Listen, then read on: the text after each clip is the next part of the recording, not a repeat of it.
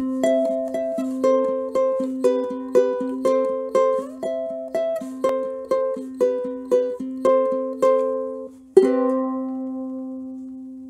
this video, we will learn how to create this image here where we have a protein where the atoms are represented as spheres, and we'd like to make this protein embedded into a membrane like you see here. And the important thing is we want it to look continuous, and we don't want to have any, that white halo that you would see.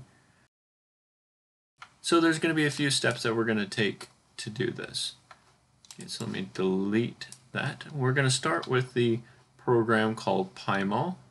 I have it opened up here, and let's get the command prompt.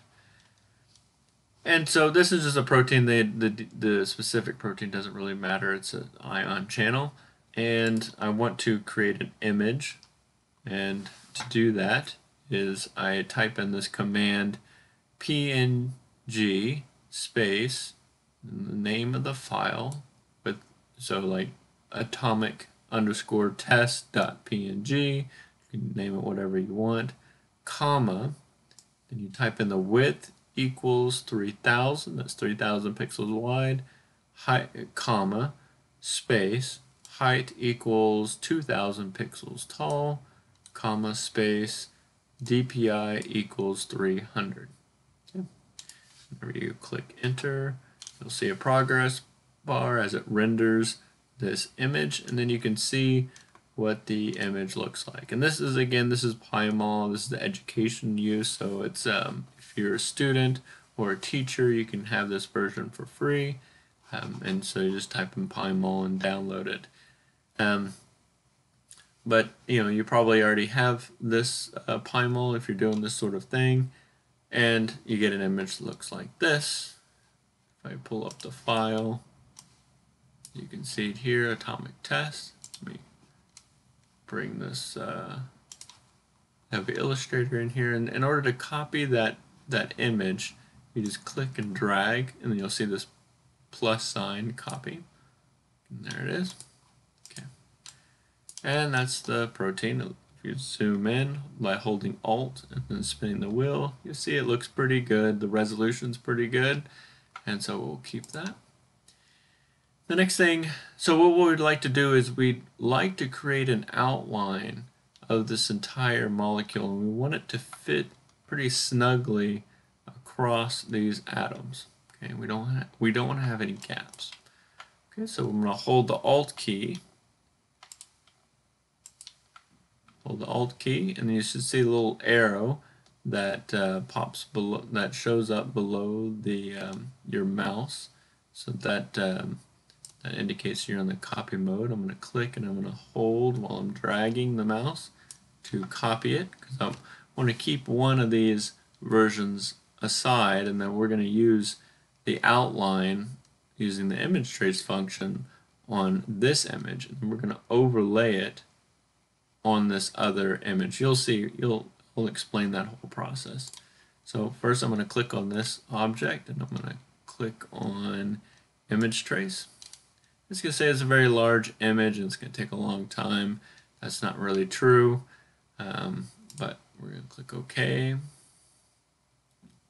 And you can see it does a pretty poor job. What we want to do is we want to do a we want this to be solid black, and the outside of that object needs to be kind of similar to like this, but for the whole molecule.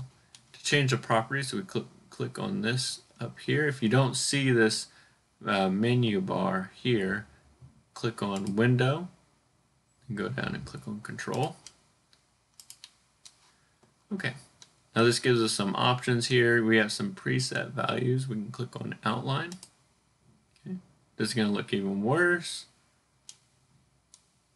Yeah, looks even worse. We're going to change a few properties here to make it look better. First, we want to click on Fills. Okay, and each time you change one of these settings, it's going to have to redo this. So it looks a little better here. Now we're going to unclick strokes. Okay, so now it's only going to make fills and it's only going to outline fills. Okay, now the next thing we want to do is we want to change this threshold. First, play around with it. Now I've already played around with it and I know that the best result is to do 254 for the maximum value. Okay, so the threshold is the this is the RGB number. So 255 is the maximum red, blue, or green value that can be represented on an image when you're using that type of notation. So I do 254 because it's literally everything except for white. Because 255 would be white, which is every pixel in the image. Let me show you that. If I type in 255, the whole image goes black because every pixel is either white or some other color. So I want to be 254. Okay. It's going to do everything but white. So you see that. Now the other thing is, it's maybe difficult to see here, but you see they kind of smoothen out these corners. Well, we don't want to do that because that's going to give us a halo. So I'm going to increase the number of paths to high, 100%. I'm going to zoom in so now you can see it's a lot more jagged. I want to remove the noise. That should have kind of barely little effect. You can even add more corners, that's okay. So now you can see it's the most complex it can possibly be for it to trace that image. You're going to just exit out of it and then you're going to click expand. Okay. Now we're going to ungroup. I'm going to go ahead and remove this. So now you have a solid object that is the outline of this other object. I'm going to drag this over. I'm going to right click, range, and go down to send to back. Okay. Now I'm going to click on the black object. I'm going to zoom in, holding the Alt key and moving it towards it, and I'm going to position it so it's exactly overlaid. I'm going to check it on the other side. Now I'm holding the space bar and I'm dragging and I'm clicking and holding the mouse to move it over. Now I'm going to hold the Alt key and spin the wheel on the mouse. Looks pretty good. It's hard to tell. Let me do this so that I can see and maybe change it to 0.5. Okay, doesn't look perfect here, but I'm probably not going to get it to be perfect. Because if I align it there, then it can be misaligned here. Okay. Now, what I'm going to do is I'm going to copy that outline and leave it over here. Should still see it in there. Okay, good. Okay, now I'm going to highlight. I'm going to select both objects by just clicking and dragging the mouse. And then I'm going to click again on this outline so that it's blue. You probably don't even have to do that, but I just do that to be sure. Right click and click on Make Clipping Mask.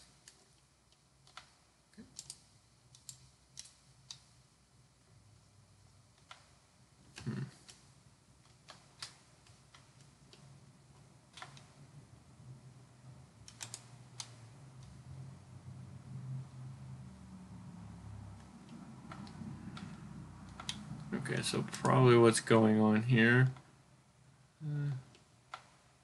Let's see, let's get rid of that. Oh, sorry, we're gonna just get rid of, let me unselect everything. Just delete that. Let's see if that does it. Sorry. Right click and Make Clipping Mask. Okay, so that there was a little white speck there. I'm not going to edit this out so that you can see what was going on. There was a little white speck there, and that was confusing the clipping mask.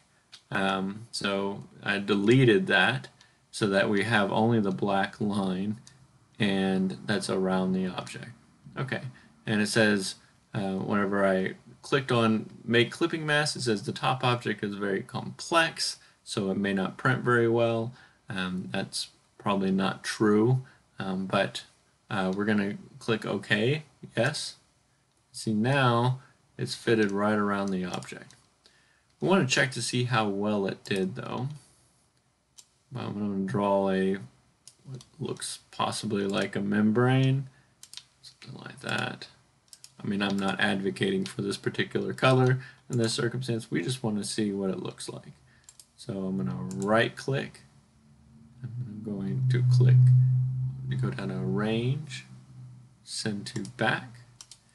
Okay, so this is the result that we have. And it doesn't look too bad, except I'm kind of a perfectionist, and this little white halo really bugs me. Okay. So I'm going to right click on that, or I'm going to click on the overall object, right click, and then click on release clipping mask. It's going to return this this outline back to me. Okay. And I'm going to go up to object, down to path. So what I want to do is, because there's that halo, I want to bring this in just a little bit, but I want to keep the overall shape. So there's a cool thing up in object, down to path, and click on offset path. Now I would type in negative 0.005. The negative means it's going to bring all the path on all sides a negative 0.005 inches. So it's going to bring it in. If this was positive, it would make it larger. The overall area of the whole object would become larger. So now if I can't really zoom in, but so I type in negative 0.005 inches and click OK. I'm going to zoom in. Now notice this is the original clipping mask, and here's the new clipping mask. So I'm going to delete this other one. Okay. And I'm going to click on that one. Let's just make it black just so we can see it. Okay. Alright, now we have it again, and we're going to try this all over again. So I'm going to highlight. I don't want to select that back object. So I'm going to highlight here so I've selected this the outline and then the white trace, and then I'm going to right click, make clipping mask. Did it again. So we have this one little thing right here. Control Z, we want to delete it. There. Try this again. Highlight the two objects. It rarely does that. I don't know why it's doing that now, but it's kind of good that it's messing up so that if it happens to you, you can see what's going on. So right click again, make clipping mask. Okay, so this is what we want to see. The top object is very complex. We don't care. Do it anyways. Click OK. Okay, now this is much better. You see, it just barely, occasionally has that halo. I think it looks pretty good. Whenever you're working with your molecule, if you want to go in another negative 0.005 inches, that works. You just be a little careful that you're not chopping off some of the molecules, but it's probably more apparent if you leave some of the white than it would be if you cut off the molecule. So you might want to err on the side of making it a little too narrow here than too outside. Of course, you don't want to do it too much. You just want to be just very aware that you don't chop off some of these atoms. But assuming you don't do that, it will look pretty good.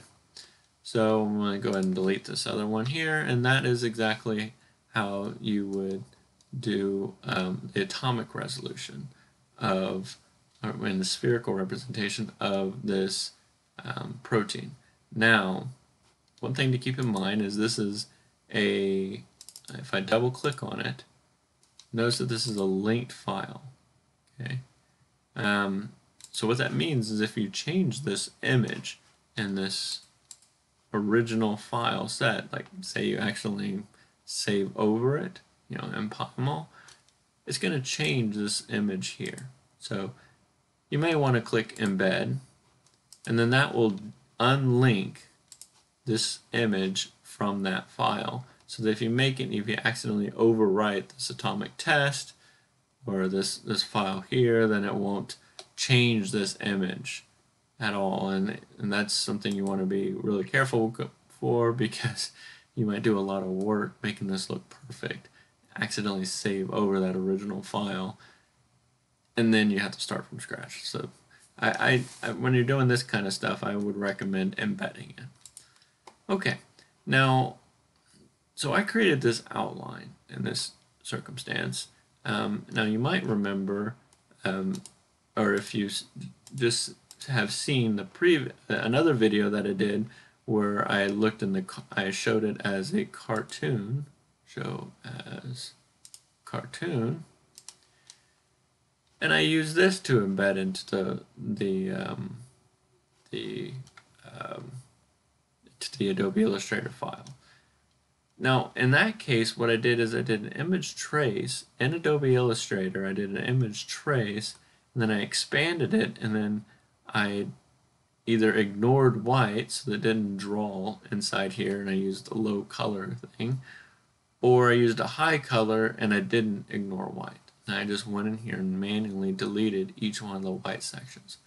Well, why didn't I just do the outline method where it would create an outline of all these things? Well, if you notice, there's these small little strands for the protein backbone, and although they may work using the outline method, I would be real cautious on that, because it'd just be very difficult to exactly match those small strands and not have any halo effect. So I didn't even try doing it that way, because I don't think it would work very well. Welcome to give it a shot and try using the outline method. I don't think you would save any time doing it. In that case, I would just have it redraw. The advantage would be, if you could do it that way, you notice that in this case, I'm not trying to redraw this image. I'm not trying to redraw those pixels. So this is an exact representation of that original image. The only thing I'm doing is I'm trimming off the outside. In the other case, where I'm tracing the image, I'm definitely removing I'm definitely affecting the quality of this image. It may not be a big deal if the image is really small, but if it's a large, like in this case, it's the size of an entire piece of paper, you would be able to see it. So just be mindful of what you're actually drawing. If it's a small figure, I would just use the image tracing method to reproduce this and then kind of delete in the inside sections instead of trying to create an outline. But if it's a much bigger image, you may want to take that risk. Okay, so that's all. That is those are just some minor details that kind of why it shows one method over the other. But here you go. This is a representation of this protein in Adobe Illustrator.